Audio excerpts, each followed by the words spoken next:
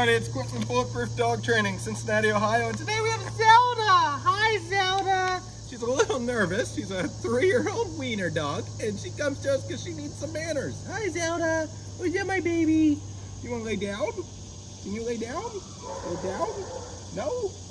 Well, we're going to see exactly what Zelda knows. Probably not too much, but let's see what she's got and see what I have to work on over the next 15 days. Zelda, you want to come? Come here! Yay! Zelda, do you sit? Can you sit? Sit? Maybe? No? Maybe?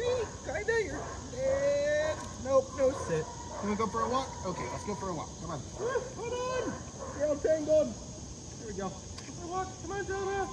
There she goes! Look at her run!